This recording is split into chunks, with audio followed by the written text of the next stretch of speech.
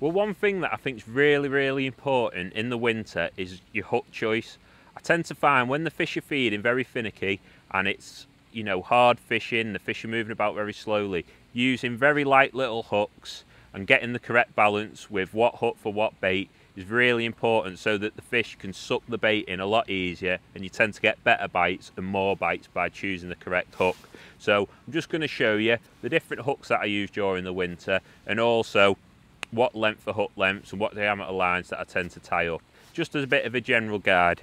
So my two lengths of hook lengths that I tend to choose are 4 and 5 inch, and these 8-inch Guru boxes are perfect for that. I can get a 4-inch and a 5-inch hook length in the same side of the box, perfectly like that.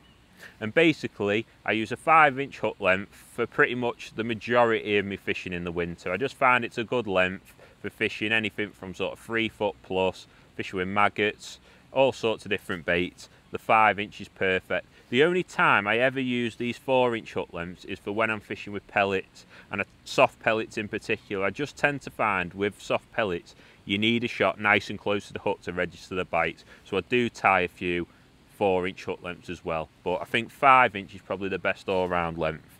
In terms of the patterns of hooks, I've got some F1 pellet hooks from Guru and also F1 maggot hooks, and they're tied on 010, and I've got size 20, size 18, so tends to be I use 18 for when I'm fishing with like pellets and then maybe like bread, and then 20s is my general hook for when I'm fishing with like maggot, single, double maggot, nice light hook. And then I've also got some Super LWGs in 18s and 16s and some F1 pellets in 18s and 16s tied up on 011. So that's just when I'm catching a few more carp, maybe some bigger F1s, or when I'm fishing again like bread and catching slightly better stamp fish in the winter. And that just keeps everything nice and simple. I've got two main lengths of hook lengths and a couple of different types of hooks for covering all my winter fishing, all in one box.